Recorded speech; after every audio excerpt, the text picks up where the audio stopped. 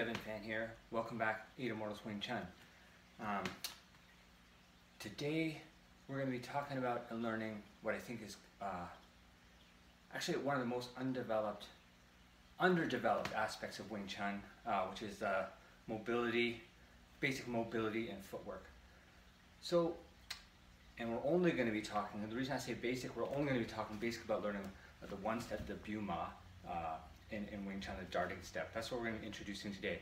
Not so much Shunma, that will be for a later video. We're going to talk kind of the advanced techniques of the movement. This is just to understand the basics, talking about taking everything you learn when we're talking about learning your stance, is how to take your stance, now put your stance into motion. Alright? So, why is mobility so important in Wing Chun? I'm going to take you back so you understand what not to do, okay? So, many times what I see myself, and I don't see it as it's not coming from a place of criticism, it's coming from a place of concern, just because I love Wing Chun so much, I love Kung Fu so much. Sometimes you see, I'll say not sometimes, many times, and I'm sure you've done your own research, you see Wing Chun fighters who are only used to fighting or practicing sparring, let's say, with other Wing Chun fighters. Then they come to practice, spar, or sometimes even kind of challenge in a fight other fighters from another martial art. Then what you end up seeing is something where the concept of movement comes from a place of, it's very static, okay? So I guess that because they've learned their stance here, they've learned their basic stance, then when they decide to move forward and they're waiting for this person to attack them, okay? You almost like turns into like a rusty robot. So when they move, they kind of take this one step at a time. It becomes this very static structure. Everyone understands, okay, you're nervous because it's a fighting situation. I've been there myself. But it gets very, very tense and the movement becomes very small, just almost forward directional, 1 inch at a time, applying the step. All right? Where this happens is, I think, sometimes, first of all, number one, I think people see in the movies. In the movies, they try to make someone look cool. They're standing here waiting because it's more dramatic. Real life, okay? Real fighting scenario, the last thing you want to be doing is make yourself this stationary target where you're just sitting here waiting to be annihilated by someone. That's what will happen, okay? I can almost guarantee it. If you're standing here like this, just waiting for disaster, any skilled fighter, anyone who knows how to move, they're going to do, a couple things can happen here. Thing number one, they're going to see the open target here. You're just sitting waiting here. You like a punching bag, okay? They're going to come in, they're going to knock your head off. Thing number two, if you're dealing with someone who, let's say they're from a BJJ wrestling background, whatever, they see your stationary stance here. It's open invitation. First 1 second, it's going to be, they're going to pick you up. It's going to be a takedown. Now it's easy to say. So the reason I'm telling you this, I can say it with conviction, not because watching videos, okay? I can say it from conviction because I was that person. That's why I share these. I'm going to share these stories with you, not just to tell one story after another, me getting beat up. The stories, because then here's the real truth. Often in life, particularly in martial arts, you learn more from when something doesn't work, when you fail at something, than when you have success at something. So it's great to be able to knock someone across the room. You understand power, but when you do that, many times it's not you're not really learning something new from that. When something doesn't work, when something really bad, catastrophic happens, you remember it, and then you try to say, well, how the hell do I prevent that from happening again? All right, so I'll share a little story with you. Take you way back to the 1990s. So for some of you, it's probably before you were born.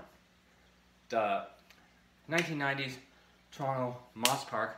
At that time, at the local community, shout out Moss Park, I was working in a local community center, teaching something called family self-defense. Really fun. I was teaching parents and children in the neighborhood, kind of working together. They both learned self-defense skills, how to defend themselves. And at that time, I happened to learn that from my boss at the time. He said, oh, he knows I love fighting martial arts. He says, do you know that Oleg, okay, who's worked maintenance in the building here in Moss Park. He was from Russia. He was on the Russian Olympic training team, the wrestling team. And I said, wow, for me, anytime I hear, okay, someone's a master, I want to go try to learn their secrets. It's just my nature. So it took a lot of bothering to get Oleg. I finally convinced him. I said, I'd pay him, even though I didn't have much money, pay him everything I had. I was going to get him to teach me his secrets, okay? So then, sometimes someone who's amazing at doing something is not 100% the best teacher, or maybe he was best. You'll have to decide. His idea of teaching the class was, I would stand there, and then he just attacks me over and over again, without really no explanation whatsoever. So the interesting thing is, at that time in my life, okay, from what I had studied, what I was working on, my concept was that I can deal. Here I am, and here's my old stance. Okay, I'm sitting here like this, like a robot. I thought I can deal with any incoming force. When Oleg, okay, when this not Olympic team, but not Olympic wrestler, Olympic training team, elite level wrestler, okay, with throws his energy and is attacking you, you believe it's a mind-opening experience. And I'll share what happened to me. So at that time, I said I'm going to get ready for my sparring, learning, training with Oleg, so to try to wear athletic clothing. So at the time, I was wearing these, I'll never forget them, the Adidas. They were like had the buttons upside their tearaway pants. Why was I wearing tearaway pants in the 90s? I don't know how to explain it. But anyhow, I was wearing them, okay, and the t-shirt, whatever. So here I am. This is my first encounter, okay? Oleg doesn't say a word. He's crouched away from me in the gym. Had the gym to ourselves. There I am, waiting my robot pose here. He came at me like a force of nature, okay? Exploding towards me. In my head, this is all very dangerous, what I call fantasy techniques that I developed. I had different ideas. You think you can stop someone of that nature. You think a jamming kick or a gumsow or whatever you think is going to be enough. I'll tell you something, okay? If you can, never mind think, if you can stand in one spot like this, you can stop Oleg from getting his mitts on you with just applying some kind of gumsow without sprawling or whatever, you deserve $1 million. It's not, guaranteed 1,000% it's not happening, all right? He's like a mongoose. There's no way you're stand here and deal with him that way. What happened to me? That's a good question. What happened to me is I can't remember what technique I tried to apply. What I do remember, unforgettable, him pick me up over his head, okay, spin me in one direction, I guess to get momentum, not entirely sure. I never actually learned wrestling from him. So spin me in one direction, throws me. At the same time, I guess he was holding on to my pant leg. He throws me. The tearaway pants, they tear away all right, rip right off, throws me with no pants, 10 feet through the air, crash against the gym floor. I got up at that point. Epic humiliation, okay? Now, I don't normally give myself credit. In this case though, I would tell you a lot of people will walk away from this situation and say, okay, that's enough lessons for me, all right? For me, however, I recognize something fundamental, important happening here. I continue to take this, not thank God, no more tearaway pants, this exact same scenario repeated hundreds of times, all right? Now, what I learned from that, I carried with me, and it's this. So many times in Wing Chun, people are going to tell you that it's always, you have to move forward, always forward only, or, you know, you have to receive the force. You receive what comes. Not necessarily trying to, depends on the force, okay? I'll tell you, in certain situations, someone trying to do takedown, trying to get your leg, it's not receive the force, you need to get the hell out of the way. You need to be mobile, you need to be active, you need to be moving all over the place, okay? Same thing when you're fighting someone, so many fantasy techniques, I see people talk about, you know, Wing Chun, you're gonna use your Wing Chun versus someone who's doing boxing, but then, just like the wrestler, okay? who's the boxer? Who are you training against? The people I see, they try and do the takedown defense. Then I see the person trying to do the takedown. It's a fellow Wing Chun student who doesn't. That's not Oleg. Okay, they don't know how to do the takedown. So of course the technique that you use works. Same thing with a boxer. The boxer, I see someone simulating a boxer, comes up standing like this, throwing 1-2 punch. Boxer is extremely mobile. They're moving all over the place. Okay, I don't know where Wing Chun fighters got it in their head, other than the movies, that you have to stay in place like a robot like that. Mobility, not just important, is practically in an actual fighting scenario, the most important thing. Most important is to be able to move, to be able to stay active and change and adapt to the scenario.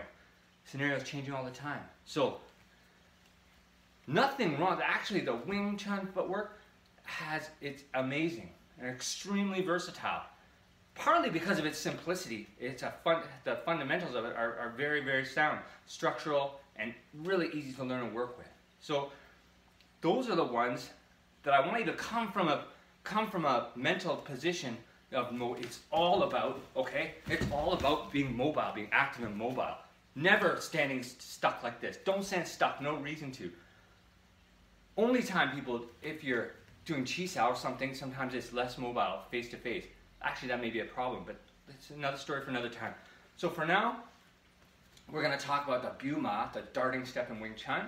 To show you the basics, kind of how to learn, how you can practice at home. The reason I share that story with you is I always want you to understand, here's why I'm doing something the way I do it. Then you can say, you know why? You'll encounter 1,000 different suggestions, books, videos, whatever. That's up to you to decide whether this one makes sense, that one makes sense. You have to use your judgment, okay, based on common sense, based on what the person's telling you. They have to have a rationale. Why? Don't just say, this is the way it must be done, okay? You have to understand a rationale for yourself, then also adapt how it works to you. So, biu ma means darting step, okay? That's the step we're learning. It's a basic step in Wing Chun. So you already kind of were, I'm hoping you watched a previous video working on your basic stance, finding your center. The finding center part 1. If you haven't done those, go back and learn basic stance first, because if you don't have a basic stance, you can't move your basic stance. That's what we're doing here. So, fundamentally, Wing Chun, this part is very simple when you have your stance. You already have your basic stance here, okay? You get comfortable in your stance, you're creating that triangle, that energy. Now, from this position, all the darting step means, all right, is that whatever direction you're going in, that's the foot that's going to move first. The other foot's going to catch up after. It's called darting step, step darts forward. So let's say, for example, from my perspective, I have on right leg lead here, that I want to move 45-degree angles forward towards the right. In that case, my right leg is going to be the one moves forward, and then my other foot comes behind it. I move back into my stance here, all right? So what that means is, so here, I'll back up a little bit so you can see my feet. I'm here, I'm moving here. I step forward here, I step back here. So this foot here, I want to go this direction. This step here moves forward. Step, this foot catches up, darts forward afterwards. That's because we don't want to have a lot of time where you're here and if I'm bouncing too much here, there's all kinds of areas here where I'm unstable, where I don't have my footing, all right? So Wing Chun focuses on a short step.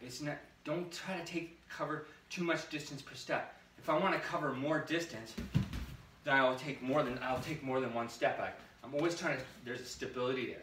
So the other thing is, here I'm so lucky that I'm practicing on a flat, my floor is made of wood here, all right? Next time you go outside, I want you to look around. Doesn't matter where you are. Look around, pay attention to the ground where you are. You're gonna see the sidewalks going up and down, there's curbs. Actually, there's very little. It challenges you to find actual true flat, even space. It doesn't really exist outside, all right? So footwork that you may use that can kind of work, we can count on being able to slide, not have to look down.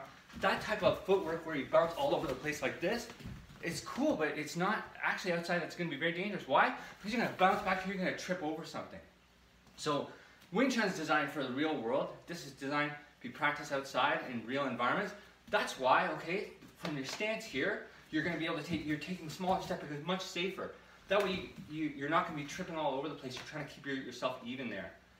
That's the concept there. So, however, even though, okay, my steps here are small, I can change direction. I can get out of the way when I need to. So get out of the way part is very, very important. Sometimes the nature of the force, also depending, you're talking about multiple opponents, that's another story as well.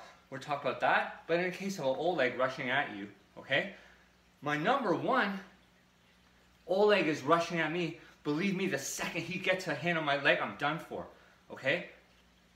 Then you say, oh, Wing Chun's a close fighting game. It's also a close fighting game for him. He's a wrestler, all right? So you have to choose how you want to approach that game. So now that he's rushing in, number one thing, I got to get the hell out of the way of that incoming force. Once he has his weakness too, just like everyone, all right? As soon as he commits to that and he overcommits, he comes to try to do a takedown on me, once he's made his, there's a moment there. Then you can apply a technique. You find your stance, you apply a technique. You have to get out of the way first, okay? So going back to how to get out of the way, here you are in your stance here, you already have your basic stance here, okay? What I want you to practice doing, very, very simple. You practice, go one direction. So in this case now, I'm going this direction, all right? My left leg is in front. Left leg, come forward first, other foot backs up, forward. You can do double, so back, back, okay? I'm pushing off with the lead, push myself back. If I want to go forward, I'm pushing off by push off here. Push off the front to go back, push off the back to go front. When you do it, you see it's not really any other way to do it. It's very natural, okay? The only caveat that I'll put in here is, I will confess, when I first learned how I was taught to do it, it's the lineage, was that when I was to move forward, here I'll go back to the traditional stance for you, okay? When I was to move forward is to put my heel down, can't see, put my heel down and then catch out my stance. Now why do I not do it that way? Okay, again, experience. The problem with this put your heel down idea that many Wing Chun practitioners do is twofold. The first one, first of all, don't do this, but if you would try to jump up and land on your heels, I think you know in your head, even if you do it very lightly, see, it's terrible to put that much pressure on your heel, it doesn't make sense, all right? So you shouldn't actually end up putting your heel forward, it's not a natural motion. Second, more important to me, if I put my heel down like this, that makes a straight leg target that's now weighted to the ground. If I was a Wing Chun practitioner and I see someone keeps putting their leg like that, my instinct is going to be to apply force outside of the leg and break it from the outside. Okay, so the knee's not going to want to bend that way. You're presenting really a pretty clear target for people, even if for a short time when you do that. Also, even here, uncomfortable on your heel. Natural human movement, the way our foot is designed, is to go that the ball of your foot, the pad on your foot, comes first. So that's when you put your energy forward. So here I am, when I move forward, the ball of my foot should touch the ground first. Then I comes over, or if I need to, I can change my mind. I can push off from the ball of my foot. Your heel, you cannot push off from. You can't change your mind. So it's very static that way, all right?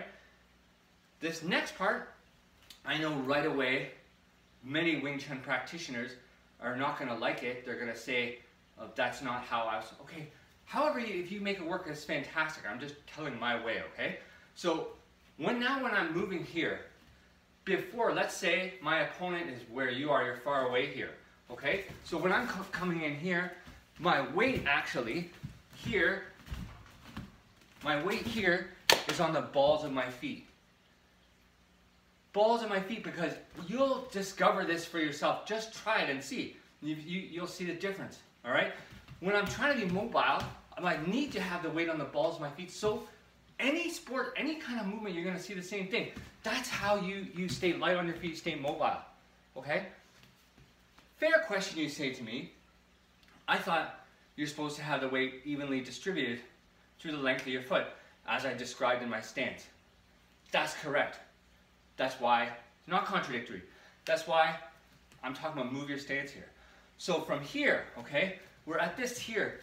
When I'm coming in, okay, I won't use Hyun, I'll just use the Byuma. So we're making steps here, I change my direction, I come in here. So at this point, now when I engage and I meet my opponent's arm bridge, here, I'm gonna connect while I have contact, my feet to the ground so that I can apply my stance. But I'm not gonna make myself immobile and say stuck, so I have to stay stuck all the time. It doesn't make sense, okay? Why am I trying to make myself immobile and stay stuck to the ground? My opponent is over here. I either have to do two things. Depending on his or her actions, I have to get out of the way, okay? In which case, I need to be mobile. Or I need to bridge the gap and get in there. In which case, I need to be extremely mobile. They're gonna run away, they're not gonna stand there waiting for me, okay?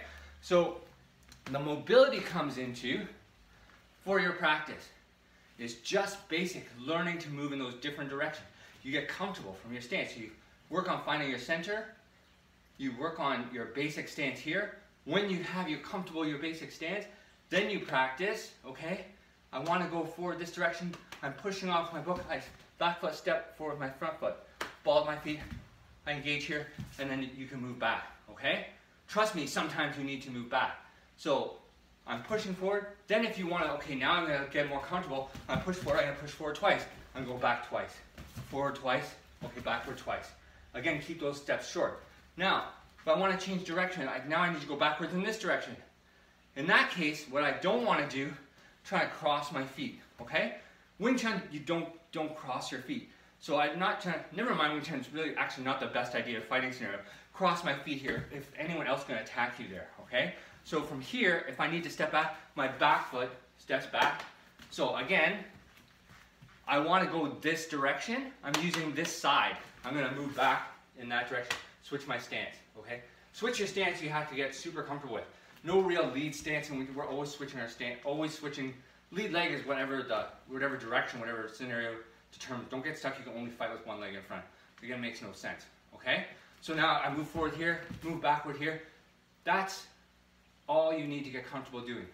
So when I hear I'm moving, here I'm moving, then if you want to choose a target for yourself, it doesn't have to be wooden dummy, it can be a pole in your house, it can be whatever, it can be something you put on the floor. Then when you get to that target, then you can practice, then you sink into your stance. All right? When you reach your target, you sink to your stance. I'm hoping that's clear, all right? You stay active, you stay mobile. When you reach your target, you sink into your stance when you make connection. When you make connection, when you sink into your stance, that's what I want you to try to apply coil energy, okay? So from here, I'm mobile, I stay active. I come here, I make contact with my opponent, I sink. Now it's coil energy. This energy is what we're talking about, going to your basic stance again. I'm sink here, coil energy, so I can explode and use that energy. This energy, all right? So small steps, you just keep focusing on that. First doesn't have to be fast, you can do very slowly, okay? Slowly, but don't stay slowly. I want you to have to learn to do this with some energy. You're gonna practice it. Then, when we do another section on movement, then I'll talk about the Hunma, the circle step. There's other ways to move as well. I have other applications. For now, we're gonna keep it simple. Keep it simple, always the best idea anyway. All right? Thank you so much for joining me. Until next time, stay strong, keep practicing. We'll come back, we'll learn some new exciting things.